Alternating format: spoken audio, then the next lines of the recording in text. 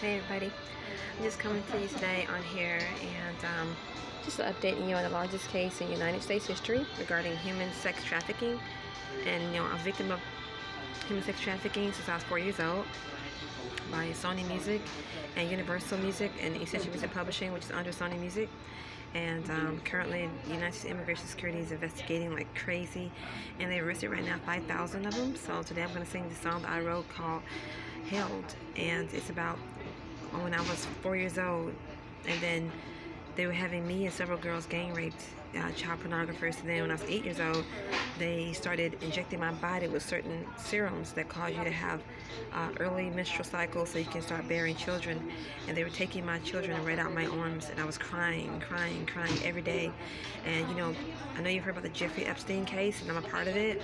And today I'm just going to sing my song Held, because I still feel the same way, because my children were stolen from me, sold to different people, and they're in the photo of my name, so check it out. And it's very, very sad, and I'm trying to get justice for it and get my family back. In Jesus' name, amen. They're really fake Christians, and they lie about everything, so it's called Held.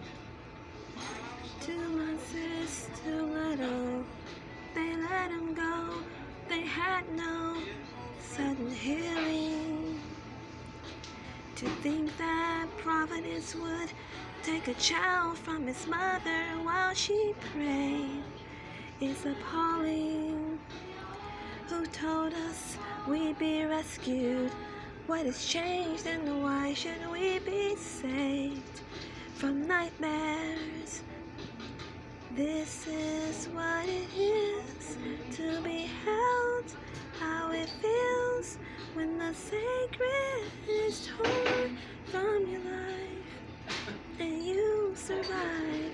This is what it is to be loved, and to know that the promise was when everything fell, we'd be held. If hope is born of suffering, can we just wait? I forgot some of it. I apologize. And but that's pretty much the gist of it.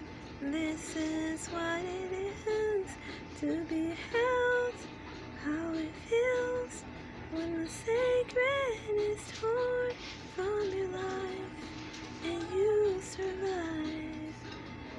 And I survived it all, and I'm still in great pain because I'm waiting for justice. And they tried to kill me, and they killed my children's fathers over and over again, killed many of them.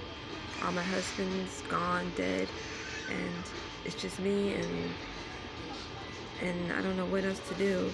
And I keep talking to them, but apparently they paid a lot of different home security people and FBI. And I told NASA, when I talked to NASA, I said there's no police in the United States of America because they're all human traffickers, and they're all protecting them. They're cannibals, they eat people and everything, you guys. It's really bad.